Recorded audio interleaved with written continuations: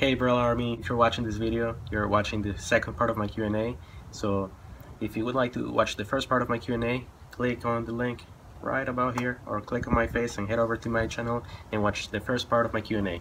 So for now, I'm going to address some other questions that I wanted to answer, but the video would be really long, so now I'm just going to go over some other good questions. So let's get started. First question is, why is Lance the hashtag skate god, and would Lance be cooler if he had Brian name's beer? That's a really good question. But Lance is the hashtag skate god because he just is. Thou shalt not question the hashtag skate god and his skills. That sounds about right. And yeah, I think he would be cooler, but Lance is already cool. But I think you guys should go and request him to grow a beard like Brian names. Go tell him. Tell him I sent you. What does your skating career mean to you? And my answer is, I don't really have a skating career. However, I can say that I love skateboarding and I see it as a passion and something that I constantly want to get better at. And that's how I see it.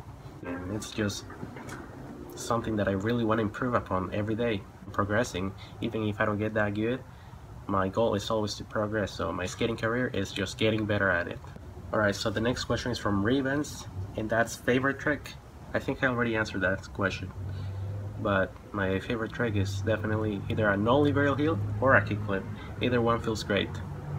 And it's starting to get really sunny, but anyways. What's your biggest fear in skateboarding? And my answer is, well, I guess getting hurt, but then we always get hurt.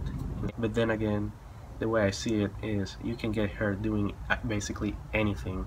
You can get hurt just getting out of the bus, getting out of the car, driving.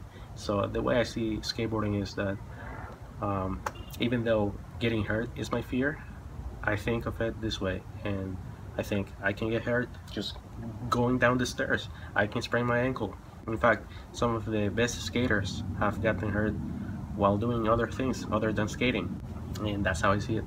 Bobby_Ollies ask, what's your favorite skater? And that's a good question. If I were to answer that question about my all-time skater, I would definitely say Rodney Mullen. However, right now, my favorite skater would either be Seba Krugtov, Shane O'Neill. They just have the best style ever, and I wish I could skate like that. But, you know, dreams not always come true, but you can try to improve. So yeah, definitely Seba, Shane. They're both sick. They both have great style. They are very technical, and I really like that. When they are skating, it seems like everything is carefully planned. Every trick, it just looks so perfect. And yeah, so those are my current two best skaters ever. Last question comes from Ewan_Dale, and it's not really a question, but he's requesting me to say it's a me Mario, and I'm guessing that you want to hear it like Mario says it. So I'll say it. It's a me Mario. And there you go. Hope you're happy. So yeah, anyways guys, thank you guys for watching this video. I hope you liked it. If you want to see the first part of this Q&A, head over to my channel and click on my face to head over there. Hope you guys liked it. Thank you guys for watching. Make sure you subscribe to Braille Army. Also check out my channel, watch part 1, watch the trick tip on bubble flips if you wish. And yeah, so thank you guys for watching, and I'll be seeing you guys in the next video. Peace. Definitely check out Skateboarding Made Simple. It's available on all these platforms, iBooks, BrailleSkateboarding.com, and Google Play. It's the most comprehensive video we've ever made, and it teaches skateboarding better than anything else out there. You won't be disappointed.